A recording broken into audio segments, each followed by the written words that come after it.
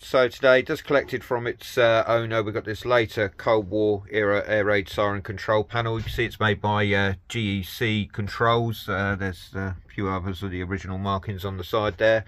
Not a lot to say on the outside of this panel. This is this main isolator switch, an isolator switch with the heater control panels, and a pilot lamp there which would have showed that the panel was live.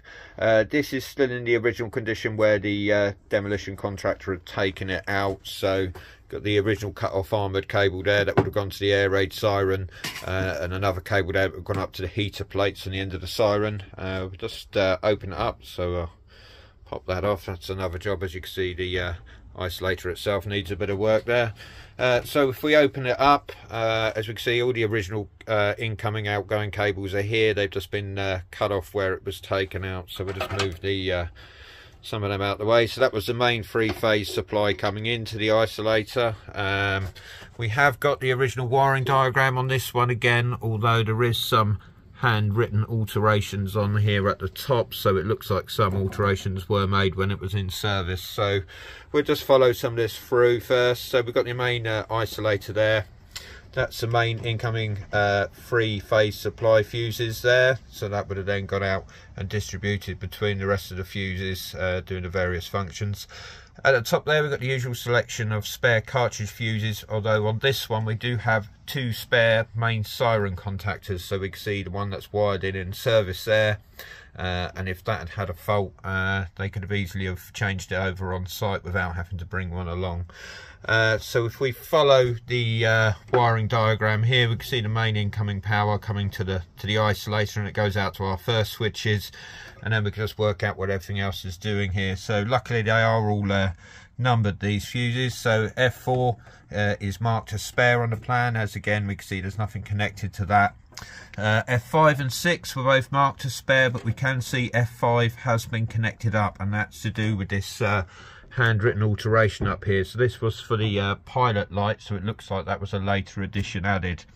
F7 is marked up on the plan as push button, and if we follow the cabling through the connector blocks here, it actually comes out in these cut off cables here. So I think the test button was a separate unit to this panel, and again the post office equipment, or the WB1400, would also have come through there, so we'll have a look at all that a bit later. So F8 next to it, that is marked up as PO equipment, so that's for the remote control start.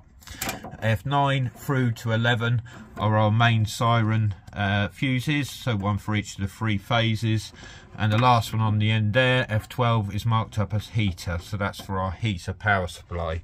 So if we just follow some of this through here, we can see we've got the main neutral bus here, and this was the original main neutral, which is cut off there. We've got the cables coming out here, which was the actual siren output, so that was going up to the air raid siren, and then we've got another small connector here which is to do with our heater plate power supplies, which are these cables here. So I have noticed on the heater power supplies, as well as going up to the isolator and back down, there is actually a heater power supply cable coming out to this side here with all the external equipment. So I believe this may have been wired into a later style remote control start, which I'll just show you a picture of one now. So during the later Cold War, we had these WB1400 receiver signalling by British Telecom here. So this was the remote start box, which would have been mounted next to the siren cabinet. But after the stand down at the end of the Cold War, the WB system was shut down, but some sirens were still required for flood sirens, so they needed to put a new kind of remote start unit on it. And I believe the panel that we're working on at the moment may have been hooked up to one of these at the end of its life, which was the Mini M siren receiver. So just because we've got that extra heater cable coming out to the sort of post office side of the panel, and as we can see on here, we have got a heater remote start function on here, as well as the siren start on here. So at some point I would like to get this unit powered up and running. I've had this one in my collection for a little while, so that will probably be a later on job, and we can try actually getting it running off of the remote signal if we can find out what frequency it ran on.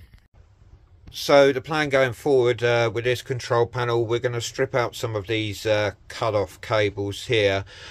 We can see the remote control start and the test button push switch are all wired on here on the blue phase, and again that does seem to be the phase that's supplying the siren contactor. So we'll be able to put a 240 volt supply onto the blue phase there and should be able to test the contactor functions.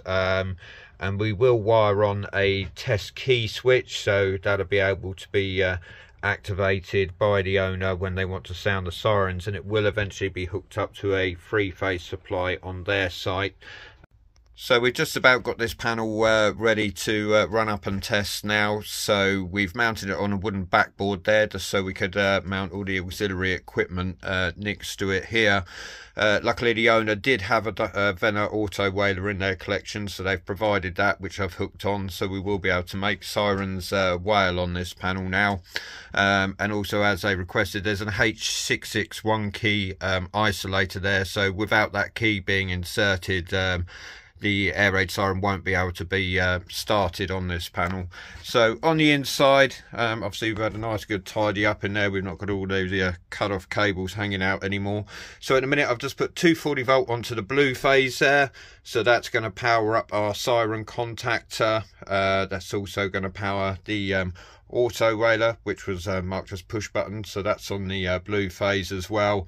And as I say, we've just wired that isolation key switch in line with that, so without that being on, the auto whaler won't be able to be powered. I've also just for now put a short across there to the red phase as well, so we'll just be able to power up the heater switch side of things. And what we've done on there, we've just put a little 240 volt lamp on the bottom there, which will just represent the heater plates being engaged just for the display.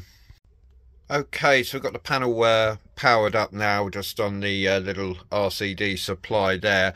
Unfortunately, the original pilot lamp, the bulb had blown inside of that, and that's not one I've got a spare of in stock, so that's something I'll have to pop in there a bit later on. But we should be able to see when we turn the heater on, we've just got that little lamp comes on there showing us it's live there. So we'll just key it up and we should be able to do a quick siren test on it.